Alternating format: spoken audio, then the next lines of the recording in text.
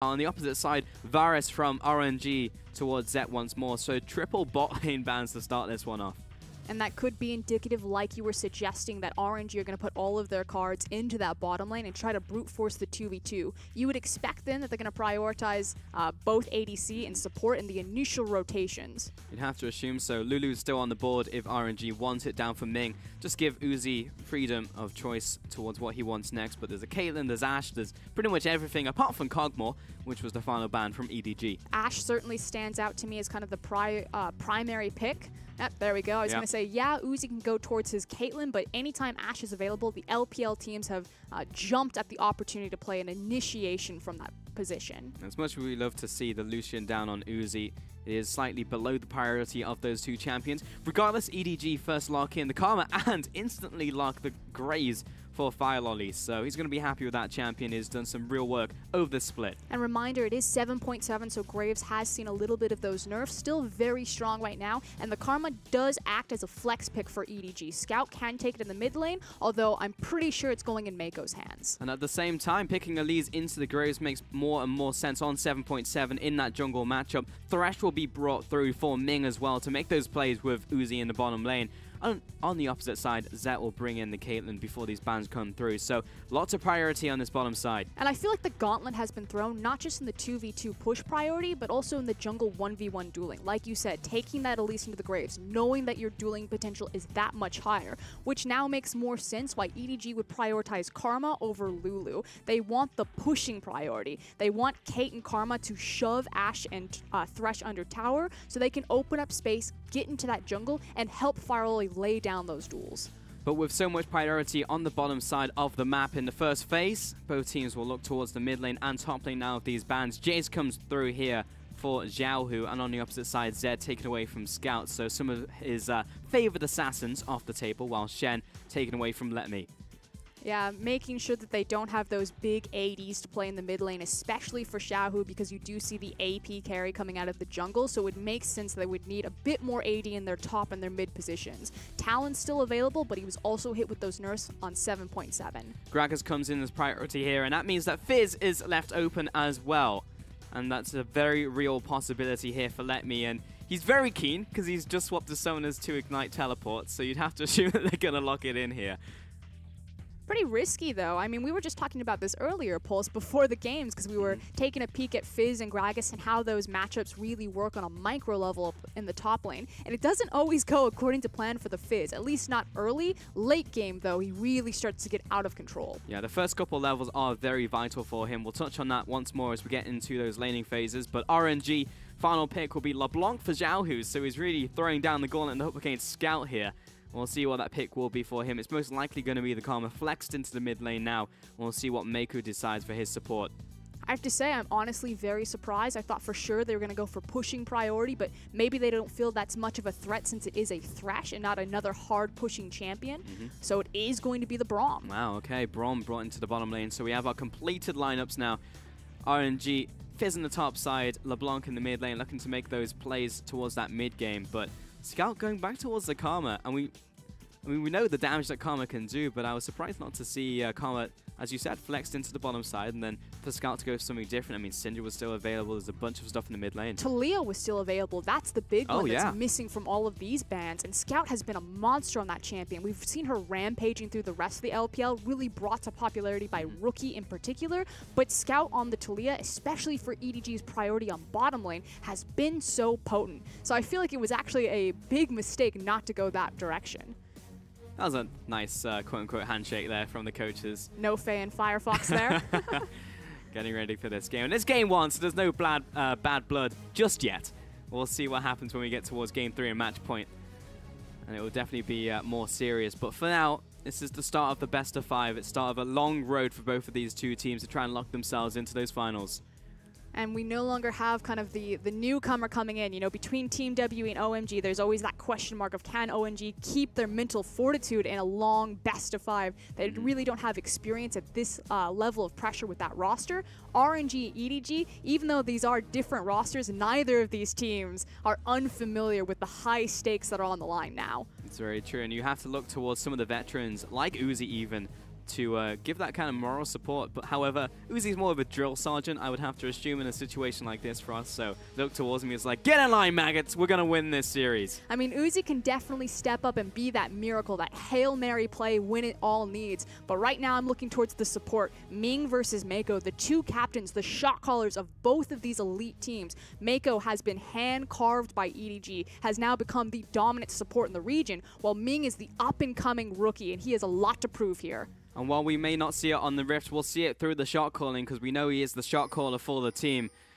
And that will really come to a head in this game. We're getting into game 1 here of this best of 5. EDG against RNG, making their way to the finals.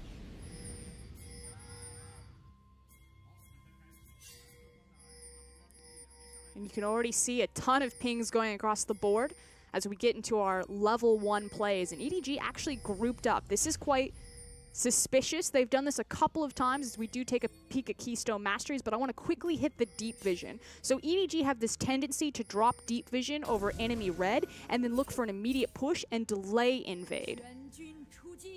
Yeah, Stoneborn packed as well onto Meiko here with the Braum.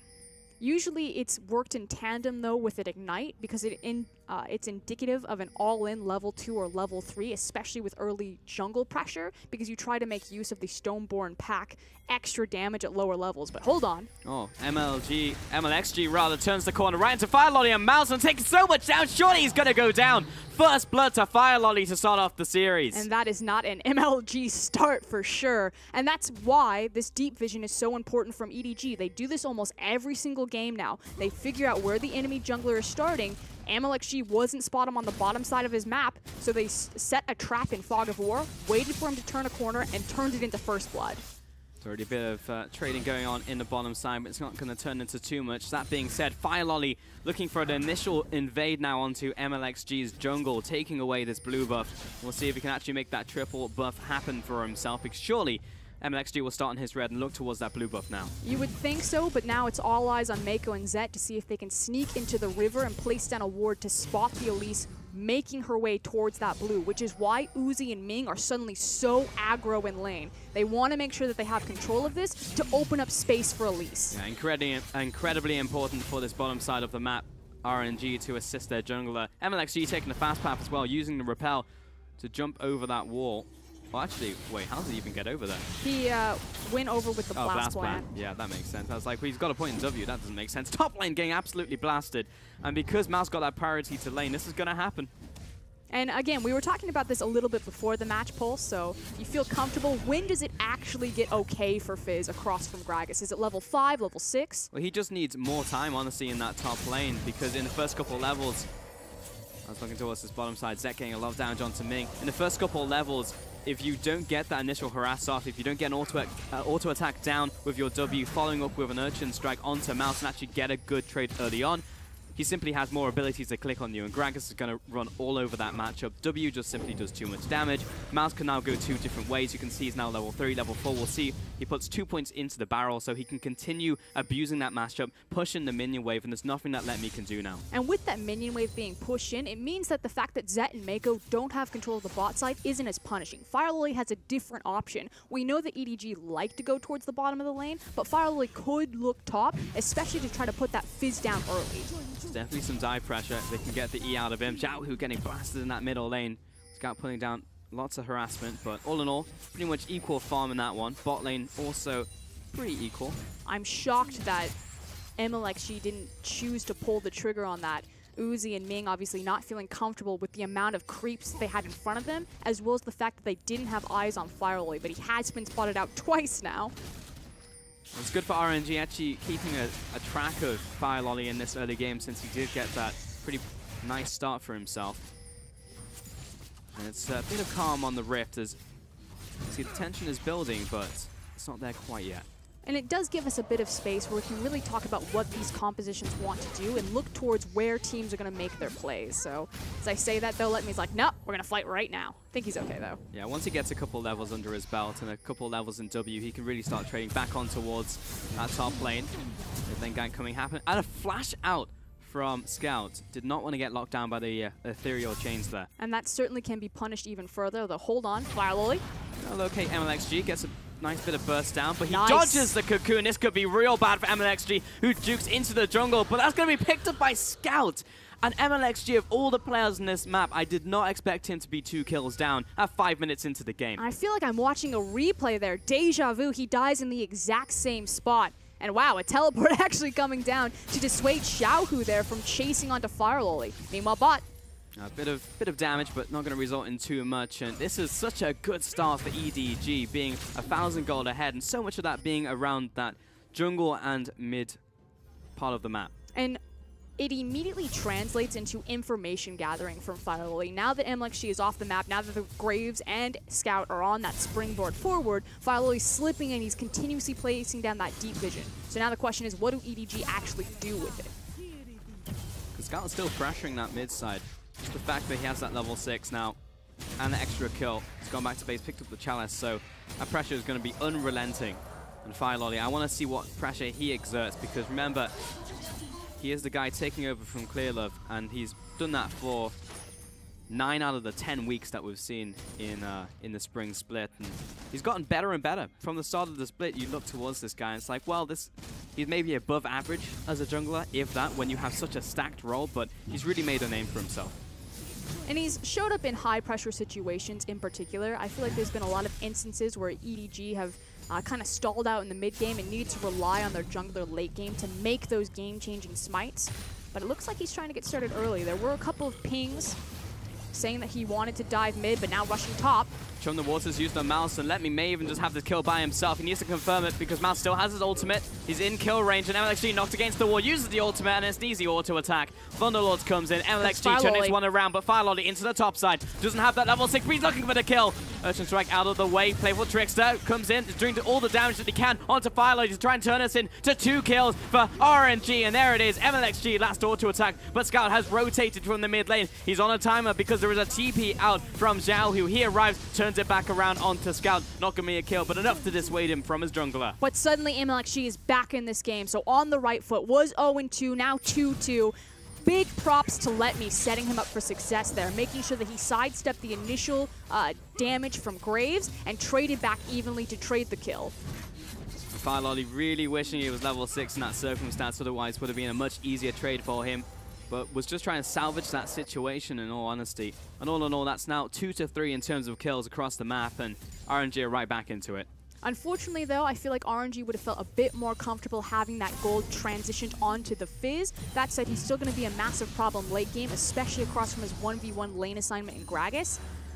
See what Mlxg does with the gold instead. I suspected that we might have a Moby transition since he got the 2 early kills, but instead he sticks the path. And I think usually that would be correct for us, but that's usually when he gets 2 kills without dying 2 times as well. If he gets those early kills, he almost certainly goes and tries to snowball it into more ganks, but I don't think he was expecting it to go that well. So now he's caught up with Fireloli. He may even still go that route, but we've got 8 minutes of laying phase already down the drain, so he may just go damage from here. And he knows that he can start trading off against Fireloli. He has a small window where he can do that. The scary thing, though, is that his level 6 isn't going to mean much for him, especially across from Fireloli's level 6. So while he's better now that he has the 2 kills, it's still going to be like, you know, 5 minutes before he really feels comfortable trying to go toe-to-toe with Graves when he immediately gets the Graves ultimate, because he's afraid of that burst damage. Yeah, funnily enough, it's actually terrain reliant. If they meet each other in the river, then Mlxg will probably have the upper hand. It's pretty much like Fog of War MVP. Who gets the cocoon? Yeah, pretty much. Except Fireloli's cocoon is a Q, and it does a lot of damage. It hurts. Yeah, it really does. Bottom lane, Uzi is getting an advantage ever so slightly in terms of CS. You can see the pressure being exerted by himself and Ming. And Zet and Meiko just having to respect it for now, but it's not like they're down and out of this matchup. Still 0-0 in terms of kills. And we can't take a peek at Zet's itemization, so it's always kind of a gamble, a question mark. Is Caitlyn going to go for the Blade of the Rune King, or is she going to go the traditional route towards the Infinity Edge? With Zet having the BF sword tells me that he's going to go the more traditional route, and it makes sense for that, just because RNG don't really have a tank.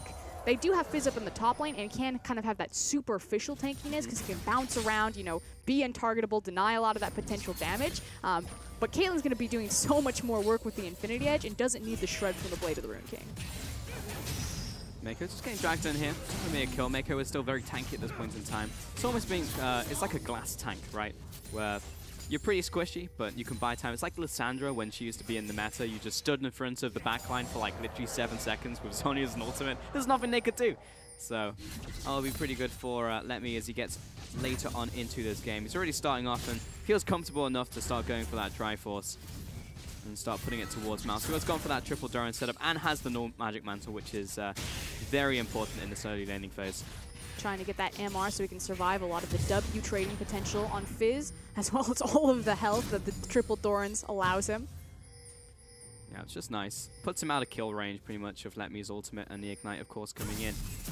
Scout still even in this middle lane, has a slight advantage over XiaoHu, and he's just kind of pushing him around, and that's the biggest thing. It's not tangible, but you can actually see him pressuring XiaoHu back and allowing Fireloli into the opposing jungle. But the issue is that Team EDG have really capitalized on this. This might be a kill here for us, because LetMe is knocked away. Mouse has to burn his ultimate, because LetMe did have the Urchin Strike, but didn't want to go any further. I was so hesitant. I was like, flash is up, ult is up, how is he going to outplay this? But meanwhile, bot. Well, Ming is going deep right here, takes the ultimate, lands the hook onto Fireloli. Mlxg is not in the best position. And XiaoHu is caught off to the top side, split from his team. He'll jump away with the distortion. No kills go down. And no one pulls the trigger on teleport either. So both teams making the call to back up across map. Good communication there. Yeah, TPs, 2 TPs on both sides, in fact, to get involved in these fights. But back to the point that I was trying to make. Yes, Scout has control of the mid lane, and yeah, he's kind of shoving XiaoHu around, opening up space for Fireloli, but it's not translating into anything tangible. You know, they're not getting those ganks bottom. It's 12 minutes in the game, and a tower hasn't fallen. And other people, like the global audience, be like, ah, that seems pretty normal. Nah, EDG have the fastest tower average of any team in the LPL. It goes down around 8 minutes. That's absurd. And it's crazy because it's just the way that they play the map. It's not just because like an Uzi went down there and killed it by himself. This is EDG we're talking about. And Zet, while he has that laning phase, it's not quite the same as the star power of other AD carries down there. Regardless, Fireloli and Meiko are setting up around this dragon area, take down the crab, place down all these control wards as well. It's a little suspicious, so Ming will head up there and place down some wards of his own. Meanwhile, Scout is just running XiaoHu around in this mid lane. It has Fireloli behind him, but dodging out of the distortion, just baiting him into using these abilities. And Fireloli is just like a ping pong ball right now between bottom and mid, trying to find any sort of opening where he can go aggressive and make use of that Grave strength. Unfortunately, though, for him, RNG are doing a phenomenal job absorbing a lot of his time. Sweeper will locate a spider in the brush in the form of Mlxg. What a dodge from Fireloli, expecting the cocoon to come in. And now that he doesn't have that dodge or the extra ability. Wow, Scout, what are you doing? You're going to have to flash over the wall there. Surprised he didn't follow Fireloli. Guess he didn't want to line himself up against the wall there for XiaoHu, who still wants this kill. Distortion's in, misses the chains. That should be the end of it. Meiko and Ming both rotating towards that mid lane, so everyone trying to collapse here. This is more so what I was expecting, but we continue to fight over these Raptor camps. The LPL loves those Raptor camps. But it means so much for them as well in terms of control, especially in the early game. Specifically the blue Raptor camp more so than the red one, just because it's so much easier as a control point. It's a high traffic area, and when you go to take control of a dragon, you usually have to bring, 3, 4, 5 members because it's going to turn into a big brawl. Taking control of Raptor camp, at most you can do 2, or you can just do 1. And it's usually mid lane priority, jungler comes in. And that starts opening up what we like to call the Silk Road behind the Dragon Pit to those gank past bottom. And everything's about bottom in the early game because it has the easier objective to take. It has the bot lane tower as well as the dragon. Weirdly enough, in this matchup as well for us, it does also go towards topside because you look towards the Heralds, and definitely LetMe would want that in that split push up against Mouse. So it does also open up that opportunity for them. We now look towards the bottom side as Blade of the Ruin King has been completed by Uzi, going for that very traditional Ashe build that we've been seeing out of him. Meanwhile, Zet, of course, going towards Infinity Edge, but he actually completes the Infinity Edge now before going for anything else. The Scout's going to take a fair brunt of damage, but Meiko is on his way just to ward XiaoHu off his mid laner. Usually a completed eye edge first rather than the flat AD as well as attack speed. It's kind of the difference between the 5v5 build versus the wave clear build. When LPL AD carries do it, it's saying that we want to fight right then and now. So usually when I see this, it's when we're going to immediately collapse on a dragon or look for a big skirmish. So the lack of attack speed is still interesting because he doesn't have a support in this game that's going to augment that like doesn't have the Lulu. Yeah, so he's got a Braum, unfortunately. but still, that's what he's looking for. Which you would almost think is a direct kind of nerf to himself, just because he's not going to have the attack speed to get the concussive blows proc even faster. But I have faith in Zet. He's one of those players who definitely have faith. He knows what he's doing. Mid lane looking to clear this one out, and Scout's actually just staying at tower. Looks like he just doesn't want to take too much damage. It might be a setup on Dragon, and you can see both teams actually converging on this area, specifically RNG, setting mid lane and jungler.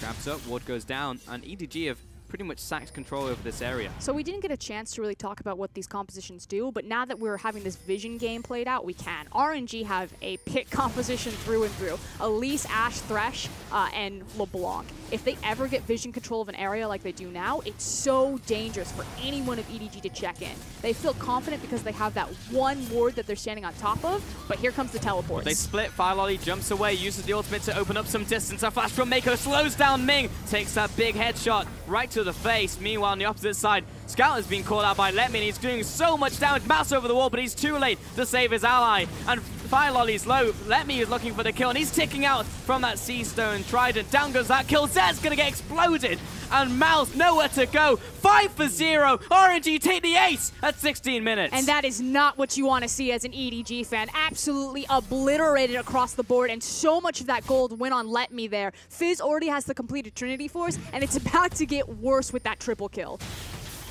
That was a disastrous start to the game for EDG. They're going to lose the Dragon here. Lost 5 kills worth of gold. Mid tower being pushed in as the opposite of what they wanted, but it was down for that initial split you saw at the start. We're going to take a look at that one in a second with the replay, but it did not start off well and it did not end well. And this is the other nice thing about RNG's composition, is that EDG's comp really only works as a 5v5. RNG's comp is so much better at skirmishing when it turns into these 2v2s and these 3v3s. So all eyes should really be on LetME and XiaoHu in this backline here, because EDG indecisive. Are we pushing onto Uzi? No, we need to pull back and help our team. It then puts them in this little tiny choke point, and the rest of RNG are just able to run them through. But LetME doing so much work this fight.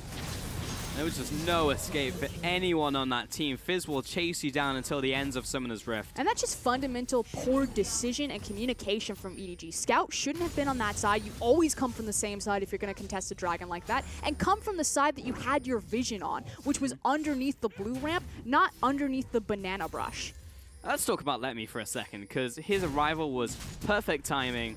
Came up, instantly nuked down a target, one of the high priority targets, in fact, of Scout. Now he's 3-1-3, has the Triforce, is only going to get tankier from here. He has 8 stacks in his Dark Seal. This is like the dream scenario for a Fizz. I mean, Fizz is always going to be that big problem. Like you said, now we springboarded or leapfrogged even farther ahead. But my biggest issue is that even if EDG managed to take down Fizz, they still have so many other threats on RNG's composition to worry about. Uzi, 0, 0, and 4. He's going to start popping off as soon as he has second item completed on this Ashe build, as well as the fact that with the Abyssal route, LeBlanc's also going to have a mid-game power spike. The arrow connecting bot lane, but the hook wasn't there. And that's just a little bit of Uzi and Ming not being on the same page. This was actually quite an inefficient item first. I think the only champion that actually has a cost-efficient build for Abyssal Rush is Galio, just due to Galio's kit. Yep. There's been a constant kind of back and forth in the community on whether Abyssal first is good. Usually it's not.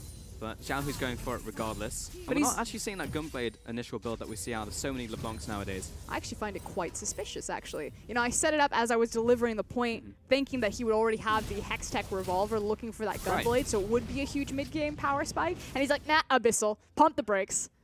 I wonder what he's going from here on out, because he has the Blasting Wand and an Amp Tome, which is indicative of a Void Staff.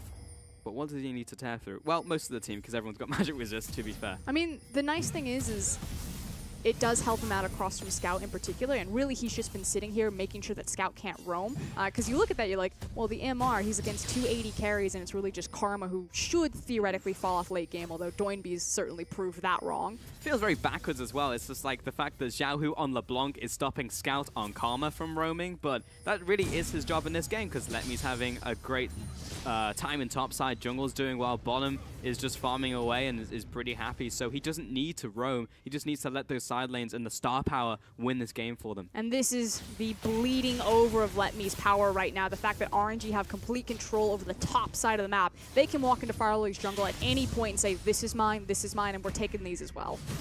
Ah, the Raptors too. Feels bad. Literally everything. They're just beating up Fireloli and taking his lunch money, and there's nothing he can do about it. It's, oh wow. And then Uzi's like, you get that red buff, I get this red buff. So not only is it bleeding over into the jungle, but now the bot lane. The dominoes have been set up and they are rapidly falling over. EDG just have no way of stopping the bleeding right now. Luckily, next dragon is going to be a Cloud, so EDG aren't forced out of their base and just have to fight over this objective. And no towers have actually gone down just yet, so it's not all doom and gloom for them. But that's totally fine for RNG as well. You know, we're naturally winning all of our lanes and getting all of the jungle, so we don't need to drop the towers. We don't need to use the power of the Ashe yet until we're 100% ready to go, which for Uzi, he's usually like, nah, let me farm. I'm not strong yet. But once he is, then he starts to turn on. And yeah, I guess it's nice for EDG because the big thing that they're waiting for then is Caitlyn's big power spike. So they're looking 30, 35, 40 minutes into this game. Arrow loosed, doesn't land onto Zet. Z looks for that sidestep, and by sidestep I mean he stood still. But bot tower will go down here from RNG, and it'll be the first one of the game. Meanwhile, top lane, LetME just bullying around Mouse, and this is how oppressive that matchup can go. And that was basically a full health Gragas, and he's gone for a magic resist item. Doesn't matter. With Uzi dropping that arrow, however, it means that they can't immediately rotate to the mid lane, throw it from Fog of War. So I'd expect that Uzi would actually go towards the top lane. Unless they want to try to kick XiaoHu down bottom with the teleport. So, see where he starts running. He's coming in. Nice body slam coming in from Mouse. Stops the Urchin Strike. Playful trickster, but I mean Scout's going to come in there. And the ultimate combo slays the Fizz. Mouse, the one bright side for EDG still on the roster. He's doing a bit better across from Fizz now that he has 2 magic resistance items up as well as all of those rings. But my question has been answered, and Uzi is rushing towards the top lane. Again, doesn't have that arrow, can't randomly throw it from Fog of War to catch Scout out. So he's going to pick up the farm and take the long push for another tower. RNG, though, the fact that they've taken down bottom side means that their bottom lane is unlocked. Mlxg is going to come up here, and they're looking to take top tower. Fireloli and Mouse burning both of their ultimates in that exchange means they will not be able to defend. And mid lane, Zet and Meiko are pushing in XiaoHu, but he's just going to keep them here. Clear out that minion wave with the shatter. And RNG will continue to accentuate their gold lead. And the scary thing is because Elise is up here and they have a cannon wave, it means that EDG need to respond towards the top side. There's that threat that RNG could theoretically push through, and EDG don't have the vision, which is why you see Braum, Meiko, and Zet shadowing up underneath. At the very least, Scout should be able to take this bot tower, but LetME, pretty scary at this point in time. We have to just hope that these caster minions take out the tower, honestly. It looks like they may just do it. It's going to come down to the wire. Nope. Yep. Nope. Not going to happen. And LetME should be able to clear out this. 43 HP. That's probably going to stay alive now. So absolute immaculate timing from LetME. But AD carry has been unlocked. We talked about how Uzi doesn't like to do things until he's got his power spike. There's his 2 items completed. And now we're looking at the mid lane. Arrows up. Who's it going to hit? Well, he's setting up for it. He doesn't need to do it right now, though, because there is a tower going down. And a hook flies out from Ming. Had that hit anyone, they were probably dead. 100% the arrow would have followed up on that cocoon, as well as the death sentence. Oh, yeah. If anyone gets hit by any one of those 3 CC, they are 100% dead. Because there will be follow-up from RNG. And the fact that they have so much non-committal CC, I'm really surprised that Meiko decided to go for the Braum in this matchup. Because I feel like, yeah, the Braum shield can do a lot to deny a lot of damage, but Thresh is just so good at, even if Braum catches that hook, he's still probably going to die. Yeah, pretty much. I mean, you look at the entire side of EDG right now, and there is no one that's particularly tanky. You look towards Mouse, obviously, but only now is he getting armor items. Uzi's going to tear through that one. And there is so much damage, despite him going magic resist on the top side from RNG, that he's going to be looking like a squishy member of the team regardless. Down goes the second dragon of the game, 24 minutes into RNG. That's just a little nice accolade for them. It's not going to mean too much, but it will reset the dragon, and we'll look towards our third one. Hope it's something different. Nah, it's on the Cloud Dragon, but once that ramps up to 3, then I'll be more happy. Yeah, getting relatively unlucky with this dragon RNG. So now that the map has opened up, this pick composition becomes that much more volatile, as long as RNG are consistent on their vision control, and more importantly, the vision denial game. They can start to move around, look at this Baron, just because their team will shred it so quickly between Fizz, Blade of the Rune King Ashe, as well as that Elise. In the past, I would say probably weeks 2 through 7, RNG were an incredible Baron setup team. Weeks 8, 9, and 10, maybe not so much, but it didn't necessarily really count. They had already locked into their position, so let's see if they go back to old or if new RNG is indicative that they might find some holes for EDG to slip in here. And I love the point regardless there, Frost, because you look at how this game has gone, at least the first 25 minutes of the series, and this is a very much a different RNG to what we saw previously. A Scout turns the corner, and now there's a LeBlanc right there ready to kill him. So we're actually seeing RNG back to form pre-week 7, week 7 even, before they locked in that first place spot. So clearly RNG have been ramping up, getting ready to meet whatever opponent came in that gauntlet.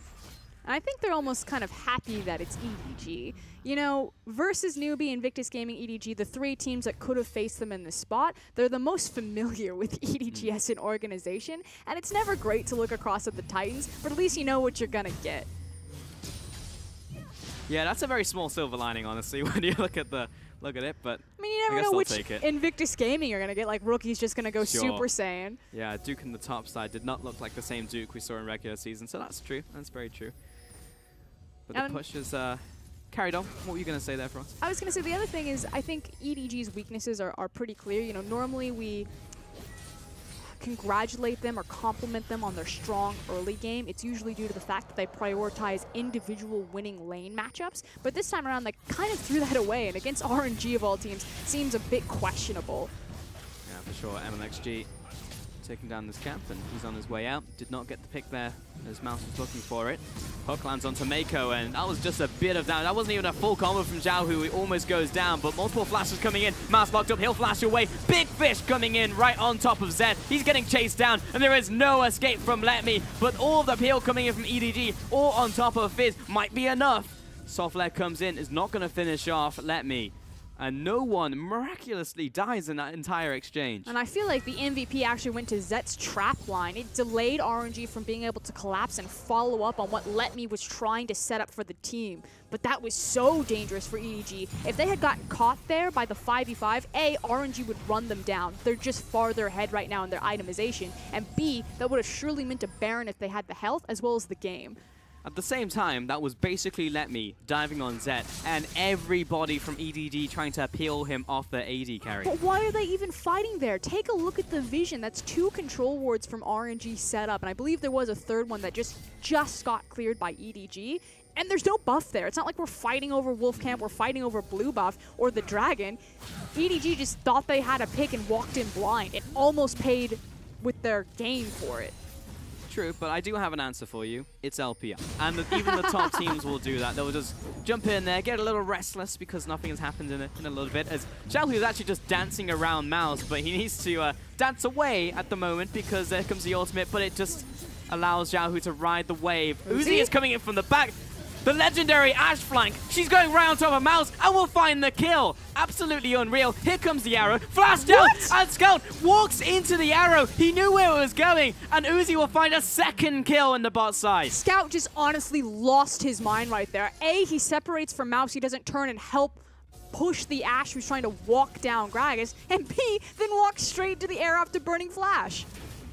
Have you ever seen an Ashe flank like that in the history of League of Legends? I've seen Uzi play a couple hundred times. Yeah, that's true. That's true. That was very reminiscent of Imp earlier in the split, flashing into the backlines as Caitlyn, but incredible. And that will turn right into a Baron here for RNG. There is still a contest. Fireloli over the wall, and it wouldn't be an LPL game with a 50-50 Baron on the Rift.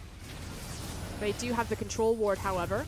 So keep trying to put in those wards to get glimpses of this Baron. Fish over the wall, lands onto Meiko, and Zed. Goodbye AD carry. Fireloli's not going anywhere. Mouse teleports in. Well, Meiko's also dead. And RNG were just toying with their prey. There was no danger whatsoever. And welcome back to form, RNG.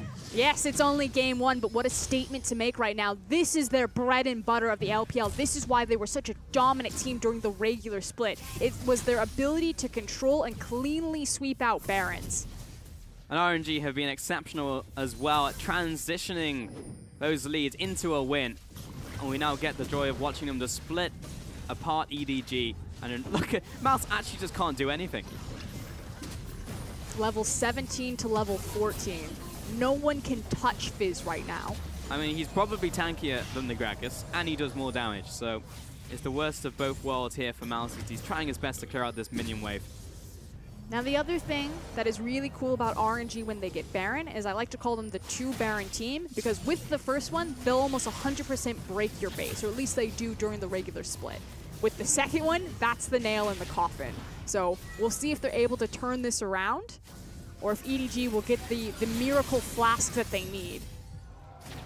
Really I said flask, I meant cast. I knew exactly what you meant. The flash cast, the flask? I mean, I could see what Frost was going for, because she actually did the animation for the Gragas ultimate. I was like, I get it, but no one else at home does.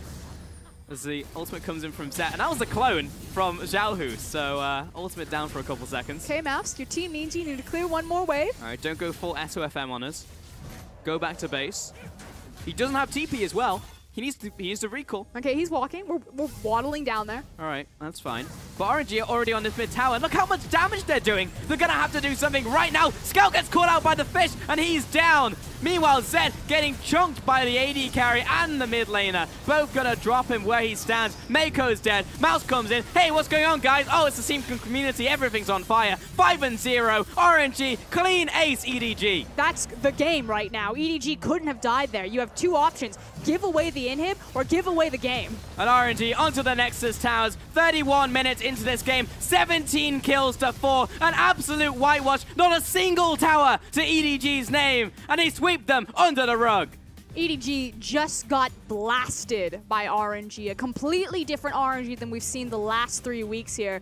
Looks like they took their vacation, rested up, stretched, and are ready to go. I'll tell you what, that wasn't an EU vacation. That was an LPL vacation, because whatever they did, they were training in the mountains of the Himalayas. But they just came back and absolutely destroyed EDG, taking those early game advantages. And you can see, after, what, 13, 14 minutes, there was nothing that EDG could do. 4 kills. That's all EDG had to their name. Not a single dragon or a turret. Just, that is going to be rough. And it was really just based off the initial start of the game. Mlxg walking in there, dying to Fireloli, dying again. And then after those 2 mistakes, it felt like he was just throwing them a bone. It didn't feel like, after the 13-minute mark, that RNG were in any danger of losing the game. And it's really on the top lane to set him up for that. LetME doing so much work on the Fizz, and you have to kind of scratch your head. Fizz has been banned again and again in the LPL. We know that LetME has a small, effective champion pool. He's a carry-oriented top laner. He doesn't play those tanks. So I don't know why EDG would overlook leaving that Fizz open and think that Mouse would be enough on the Gragas to slow him down. Yeah, it's a big question mark, because at least in the playoffs and out of the promotion tournament, we did see the 90% win rate Fizz drop a little down to 75%, but he's still a massive force. I just feel like you got to take him away. Like, we saw a lot of bans go to just random places over the map. Maybe that was even what the miss ban was looking towards, but in the end, the Fizz did so much work. But still, I mean, even in second rotations of ban, they banned Jace and Shin. And I understand the fact that you want to take away the Jace because it makes sense that since they have an AP jungler like the Elise, that they'll probably go for an AD mid laner. But why the Shin then? Like, it works with the composition, but LetME is nowhere near as comfortable on Shin as he is something like Fizz. Yeah, and at the same time, we talk about LetME as a player, and he's probably the best top laner out of all the best teams in the league. You look towards 957. There's been games where he will almost solo lose a game for the lineup. He'll just run in and die. You look towards Mouse even, and he's a good top laner. Don't get me wrong. He's had some insane performances over the split, but LetME has just been performing better and better and better. He started from a middle of the table, top laner, to probably top of the table right now, and that was showcased in this game. Once he has a lead, he knows exactly when he can go in. And that's the nice thing about RNG. You know, we had a question, were they going to put all of their eggs in the Uzi basket and just try to gank his lane repeatedly? No, they went back to the fundamentals. When RNG play around Mlxg and then pivot between one of their 3 weapons, if it's top lane, mid lane, or AD carry, they are so much more of a threat because they can choose not only how they beat you, but where exactly they're going to beat you. And this time around, it was in that top lane that bled through the rest of the map. Yeah, having quad power points just makes it so easy for them to adapt on the fly. I want to look towards EDG, though, because it wasn't all doom and gloom. In the early game, they did get a couple kills, and we were then looking to Fireloli. What can you do with this? Because he had the advantage over his opponent, of course, had a good counter gank on the top side. side, but his lanes started collapsing around him, and it was too many fires to put out. So we may need to revisit the drawing board and say maybe Fireloli could have done a little bit more with the gold that he had accrued. I think it was interesting what he was trying to do, which was acquire vision on Mlxg. Constantly, he was pushing in, you know, making use of Scout's priority push or shove in that mid lane and getting those deep wards. But Mlxg was just 2 steps ahead of him. Be that the information that XiaoHu was able to give his jungler because he would have a ward on the ramp, so they would see Fireloli coming in, but he never managed to find the spider when he had the dueling advantage, unless Mlxg was walking just face first into Fireloli. Like, there was never a point where Fireloli was able to walk into him. Trying to track him down, and LetME, of course, taking the MVP here. Yes, he was given a couple kills early, but that was off the back of him making an exceptional TP, and he just snowballed that advantage. He was actually just a one-man army. Yeah, 100% expected, and it was really this play that broke the game open for RNG, and it's all about that Fizz on the back line. So things look bad for RNG here. Ming does an exceptional job with the box to disengage the 3-man unit, while the 2-man unit on the top of the jungle just obliterate EDG. They blow up Scout, then EDG are stuck between a rock and a hard place, and LetME goes to town. And honestly, Seastone Trident is a dirty ability. In teamfights onto an ADC who has no magic resist, I mean, you saw how much damage he tore through Zed in that fight alone, and then it just got worse and worse. And then the Fizz is going to get tanky, then you just can't kill him, and LetME really followed that through. So he's one of the power points. This game, he was the one to receive those kills and snowball it ahead, but just props to him. Yeah, had the Trinity Force before that gank even started. Like you said, with those 3 kills, was able then to grab the resistances. Yeah, and with that game 1 over to RNG, we are going to take a quick break as the teams settle and gear up for game 2. EDG up against RNG in our semi-finals.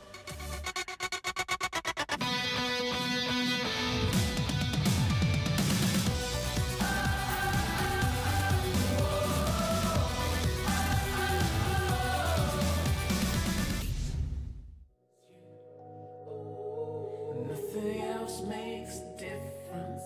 Maybe all I need